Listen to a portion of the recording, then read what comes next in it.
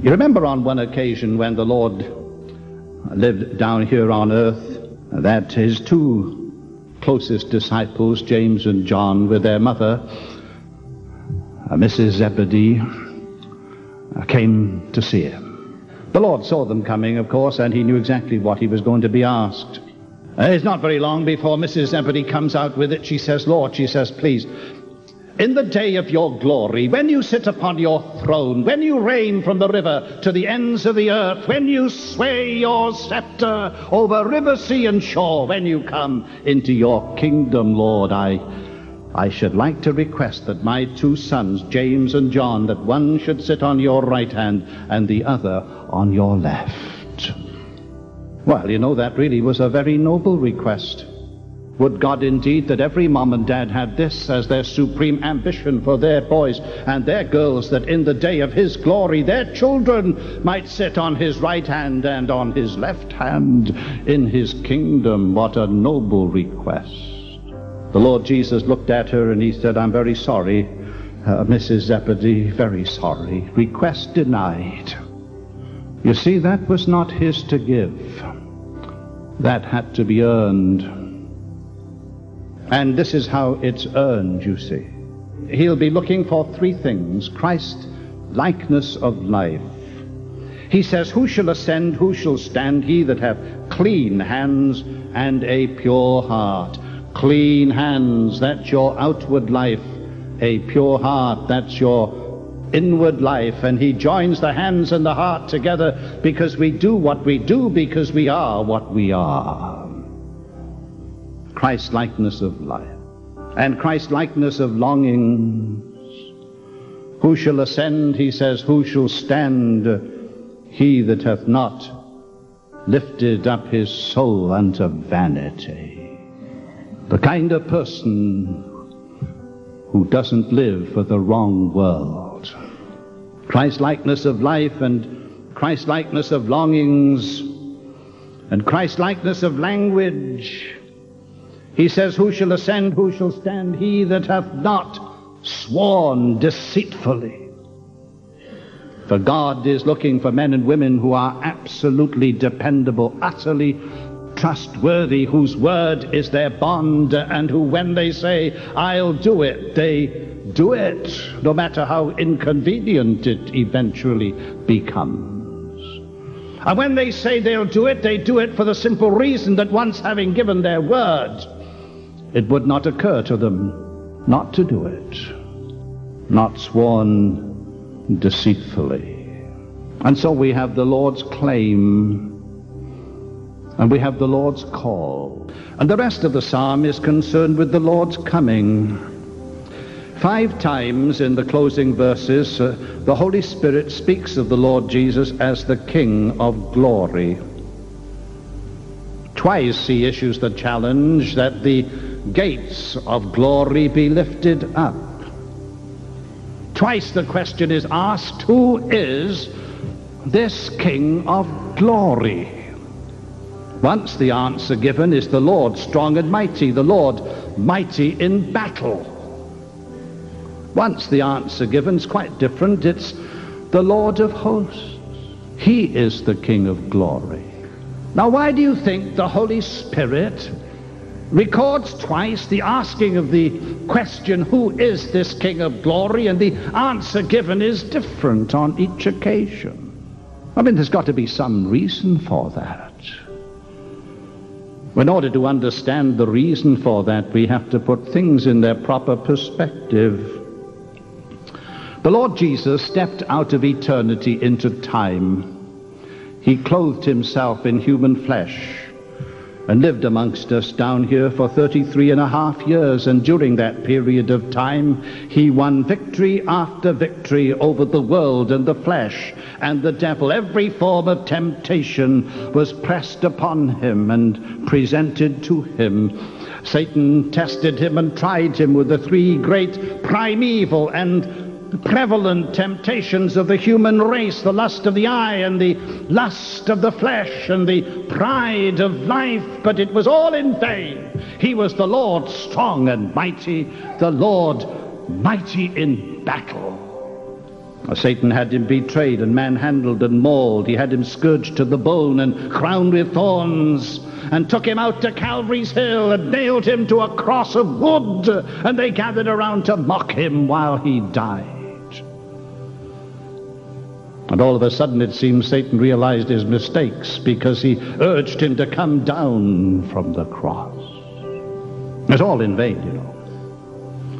It was the Lord strong and mighty, the Lord mighty in battle. He defeated Satan every time. Not once in thought or word or deed, whether as a babe or as a child or as a teenager or as a man, whether in the home or in the classroom or in the synagogue or at the workbench or treading the highways and byways of his native land, never once did Satan succeed in winning even so much as the ghost of a victory. He was the Lord strong and mighty, the Lord mighty in battle. He tried to get at him once through his mother. He tried to get at him in cunning verbal encounter, bringing the best brains of the country up against him. It's all in vain, you know. The Lord strong and mighty, the Lord mighty in battle.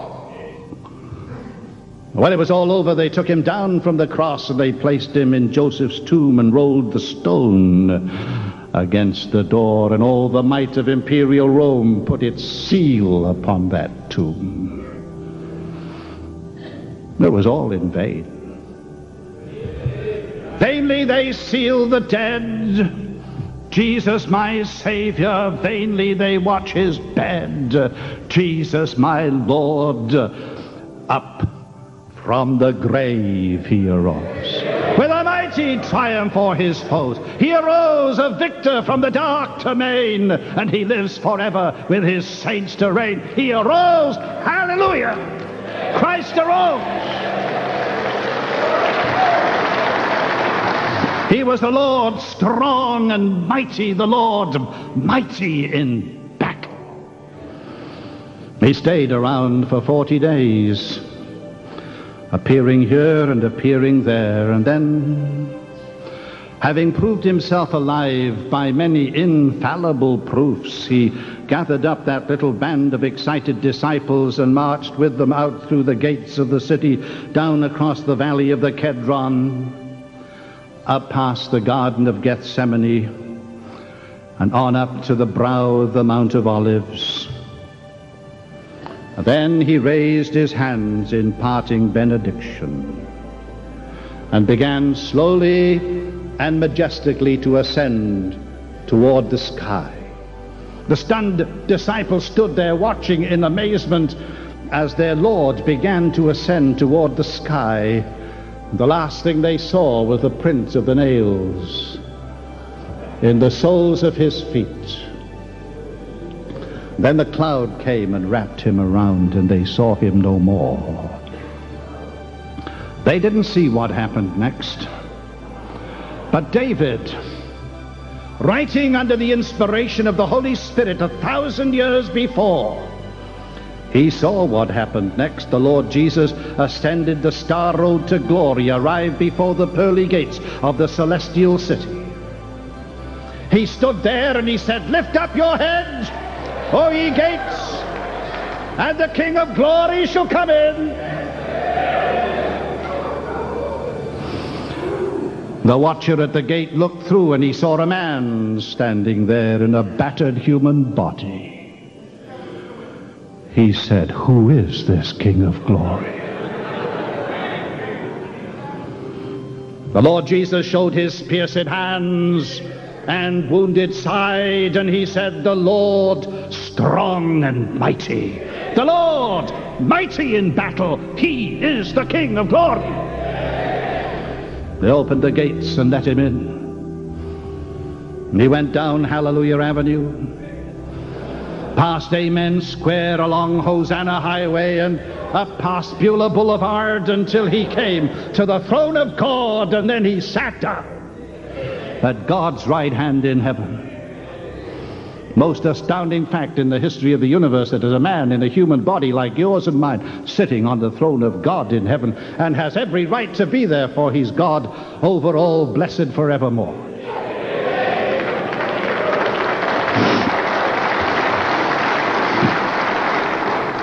And you can see him sitting there watching. And the invitation is given, and somebody gets up and comes forward, and the Lord Jesus says to his Father, here comes another one. Or a little child responds in such a simple way to mother's presentation of the story of Jesus, and the Lord Jesus says to his Father, here comes another one. He's been seeing of the travail of his soul, and he is so satisfied. One of these days, the very last one is going to come.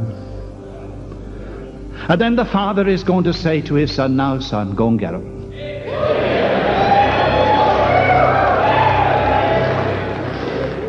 And he'll get up off his Father's throne in heaven, and he'll come down the star-spangled splendor of the sky, and he'll burst into the environs of our planet, and he'll say, arise, my love, my fair one, and come away. And the dead in Christ shall rise first, and we who are alive and remain shall be caught up in clouds to meet the Lord in the air. And he'll put himself at the head of this enormous multitude of people, this countless multitude of those who have been washed in his blood and whose names have been written down in heaven and who have been baptized by his Holy Spirit into the mystical body of Christ. And we'll follow him way back up until we stand with him outside the gates of glory. And he'll say, lift up your head, O ye gates. And the King of glory shall come in. And the sentinel at the gate will look through, and he'll see him standing there, and all this enormous multitude of men and women, boys and girls, and he'll say, who is this King of glory? And he'll say, the Lord of hosts. He is the King of glory.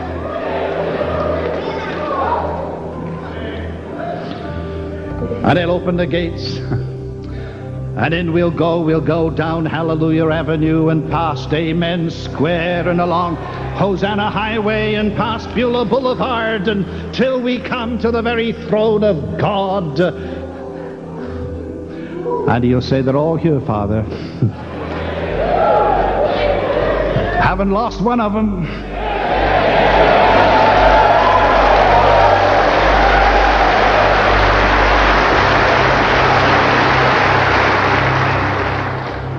And then the Lord Jesus will sit himself down upon his Father's throne.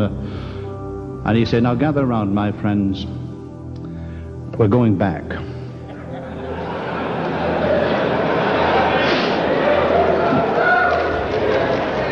He'll say, you see, friends, the moment our back was turned, all hell was let loose down on that planet.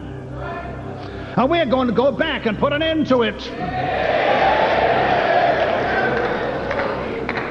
And I'm going to need some people to help me run an empire. I'm going to get up off the throne of my Father in heaven, and I'm going to go down there and sit upon the throne of my father David. And I'm going to need people to help me run an empire. Gather round, my friends. Let me look at your hands. And let me see your heart. Tell me, my friend, which world did you live for? Were you one of those people I could trust? Selah.